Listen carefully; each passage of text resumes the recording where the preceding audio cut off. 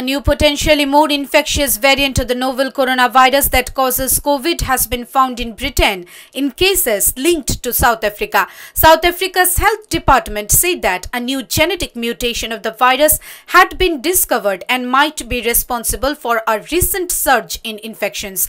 On last Monday, India suspended all flights from and to the United Kingdom until 31st of December amid concerns about a new variant of SARS-CoV-2 that is spreading and growing rapidly there. Several other countries too have suspended UK flights and imposed travel restrictions. On the other, Russian authorities reported 29,935 new COVID cases on Thursday, the highest daily spike in the pandemic. According to the latest COVID updates in India, the Karnataka government on Thursday withdrew its night curfew order hours before it was scheduled to be implemented.